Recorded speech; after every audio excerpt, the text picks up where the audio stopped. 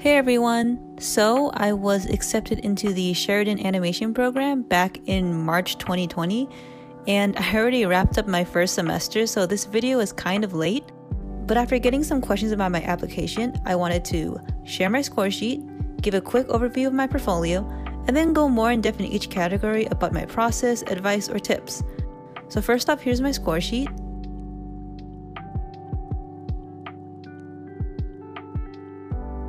The score cutoff in 2020 was 84% for domestic students and 91% for international. I'm in the international category because I'm actually a biology alumni from the United States. See, I graduated in 2017 with a degree in molecular environmental biology, and I was working a full-time job in tech when I decided I wanted to pursue animation. I didn't have easy access to professors, and I wasn't surrounded by art students that could review my work. In fact, after talking to my classmates, I realized my approach to some of the pieces were a little different than the traditionally taught techniques, but I know how hard it can be to make a portfolio in a void, so I hope this video helps anyone thinking about applying now or in the future. And without further ado, here's my portfolio.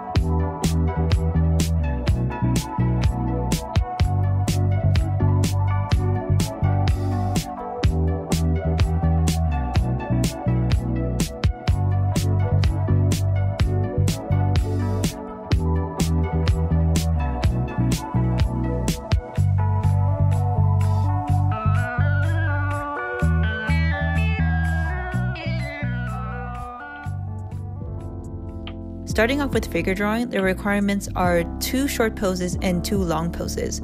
Figure drawing is a skill that takes a lot of practice, so the earlier you start and the more sessions you can do, the better. Because behind every good figure were probably 100 bad figures.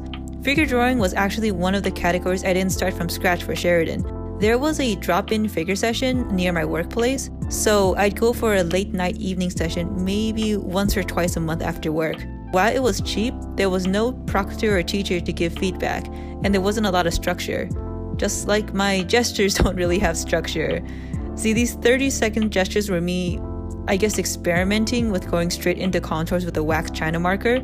You can see the joints all start to pinch pretty badly. The structure is kind of flimsy. These portfolio pieces probably weren't the best place to be trying out new mediums, so my advice for anyone doing gestures is to capture the core movement of the pose with a quick line of action and focus more on proportions and structure with basic shapes. I still like the gesture on the left because it has a nice line of action, structure problems aside. My longer poses were also a result of me stylizing because I was doing these figure drawings for myself, and I was approaching them more like an illustrator than an animator. Still, I think there is a pretty nice sense of form and volume, because with these longer poses, it's your chance to be more careful with muscles, proportions, and details. While you can get away with really quick circles and squares for gestures, you have to make sure you put an effort into completing the hands, feet, and head on a pose, because even if the rest of the pose is beautifully shaded and detailed, if it starts to taper out, it shows you're not confident in those portions of the body, or you don't have good time management for long poses. And now we enter the crunch zone. I made the decision to apply to Sheridan kinda late. I was busy with a lot of office work and other commitments around that time, so unfortunately I did my animation, storyboard, and hand drawings the week of the deadline, and the character and layout the day of the deadline. Please, I'm begging you, please learn from my mistakes. For better or worse, I'm used to cram culture and drawing quickly, so I was able to make the deadline, but this took a huge toll on my physical and mental health. So with that out of the way, the hand drawing. For our ear, it was preparing and grabbing a door handle, and I believe it's always some form of anticipation and executing an action. It's kind of a test of your anatomical accuracy, but also how well you can visually communicate anticipation in action, which is something that's core to all animation. I took a photo of my own hands, and while you should exaggerate the pose, don't skew and distort your hands so much that it doesn't communicate what it's supposed to be doing. And when it comes to actually drawing it, I broke down the hand into simple slabs with a light blue pencil, then built the final form on top with a darker pencil. I have Proko's videos on YouTube to thank for the accurate hand breakdown. Check them out because he explains it better than I ever could, and they were basically my lifesaver for this category. If I were to try this assignment again, I'd improve my line quality and the straights and curves of my fingers, especially in that anticipation drawing. As it stands, the anticipation pose feels kind of weak, and the proportions get kind of sausagey. My short animation, on the other hand, I actually had a ton of fun with. The assignment was a 24 to 48 image animation in any medium using a juice box design that they provide us. I chose to use Photoshop's timeline feature because even though it's not the most robust animation software, it's what I'm used to drawing in. The trick here is to use the 12 principles of animation: squash and stretch, anticipation, slow and slow out. There's tons of videos and resources about all of these. But it's important that on top of the 12 principles, you make sure you stay on model. Sheridan provides the character sheet for you, and even though the character is usually pretty simple, like for example a juice box, I'd recommend printing it out or having an overlay of the juice box on your digital canvas so you can always have a reference to what the neutral pose should be. That way, when you're exaggerating and squashing or stretching, you make sure you don't push it too far and start going off model. I also did my animation in passes, so as you can see here, this is my quote-unquote animatic in Photoshop, and then my rough pass on top of that, and my final pass on top of that. At least for my animation, the moment the straw sort of detaches and becomes its own object from the juice box, I animated that on a separate layer, but when they're moving together as a unit, I animate them in one layer. So the storyboard assignment is to tell a story in 4 panels based on a character and a prompt that they provide you. For my ear, the prompt was, "You can't judge a book by its cover," using this possum character. Unlike a conventional storyboard, you only have 4 panels, so it's really more of a beat board, but that means each of your 4 panels have to be strong. Don't overcomplicate your story. Keep it simple and focus all your energy on the best way to communicate it clearly. Every shot needs to be contributing to the story in some way. And there's a lot to keep track of. There's composition, character consistency, background, perspectives. What I would suggest is to do a rough pass first, where you get the basic story and maybe some placeholder character sketches and expressions, and show them to family or friends. You'd be surprised how a story you think is clear in your head gets really lost in translation to an audience.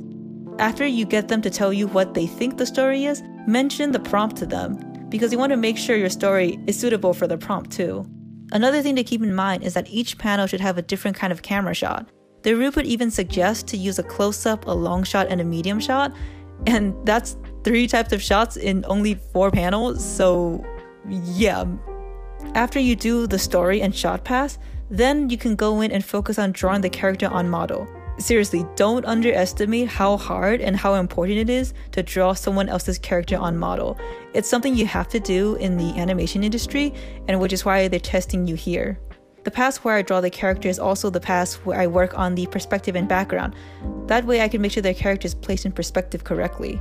Storyboarding is a whopping 25% of the portfolio of my ear. I heard they might have lowered the weight in 2021 cycle, but it's still a pretty big chunk. And I imagine the reason it's so heavily weighted is because it gauges your ability to communicate a consistent story and frame it through cinematography.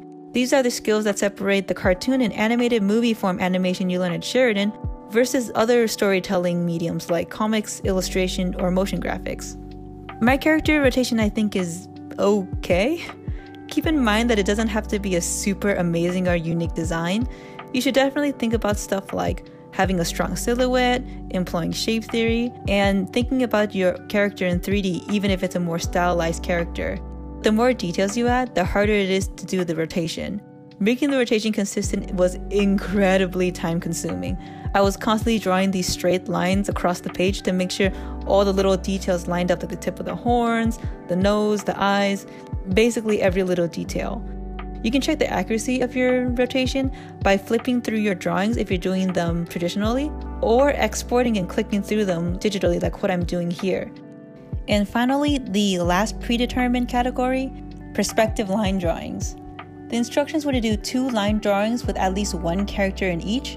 One is a linear perspective of something like a cityscape or a building, and the other is an aerial view of a natural landscape. I found out later that the typical approach was to make a grid and then build it up like a set, but I saw in the instructions that we needed a character, so I just set up the scene more like an illustration. I think my focus on storytelling was actually what saved me here, especially because I started layout last and had 3 hours till the deadline.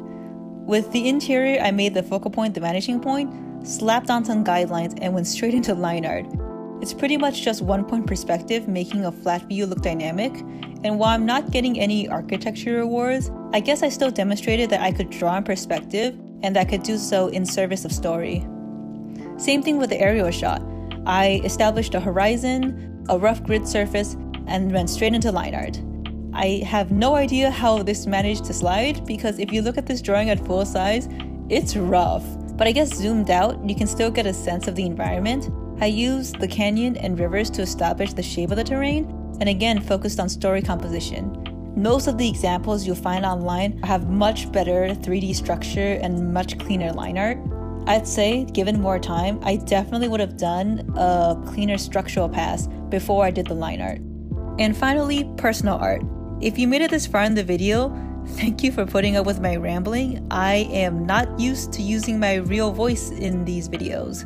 But either way, personal art, like figure drawing, was one of the categories I was lucky I didn't have to do extra work for this application. I started by making a PDF of my favorite sketchbook pages from 2019. My favorite pages by far are the ones where I see something I want to study. For example, I see a cow while driving on the freeway. I do a detailed anatomical study, then I look at different varieties from life, like different poses, in this case different breeds of cattle, and then turn that into a story and character. I did the same thing here with the mantis, so anatomy study, looking at real life varieties, and then turning that into design and story. I also had a lot of just quick people watching sketches. If you can't go outside to draw in cafes, you can still study video stills from sports or movies. I had a personal interest in storyboarding specifically, even before going into Sheridan, so I was able to submit this ambitious animatic I made as a passion project during my last semester at Berkeley. The full animatic is about 5 minutes long, and I've uploaded it on this channel. I'll also link it in the description.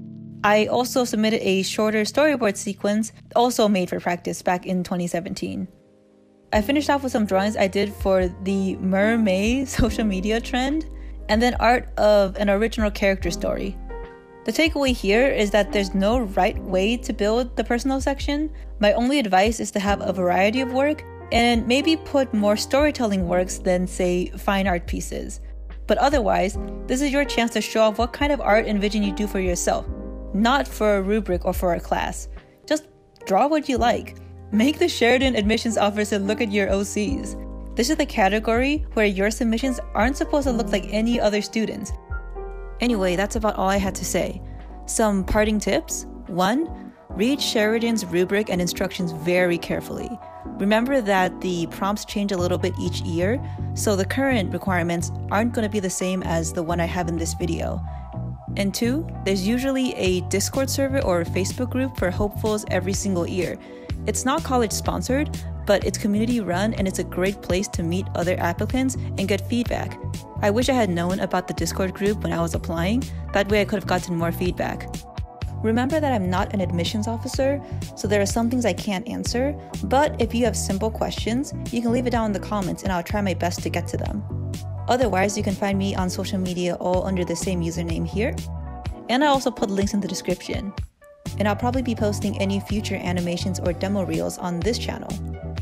For anybody applying now or thinking of applying in the future, good luck, don't give up if you don't make it in the first time, and always seek out feedback and keep improving. Alright, bye everyone!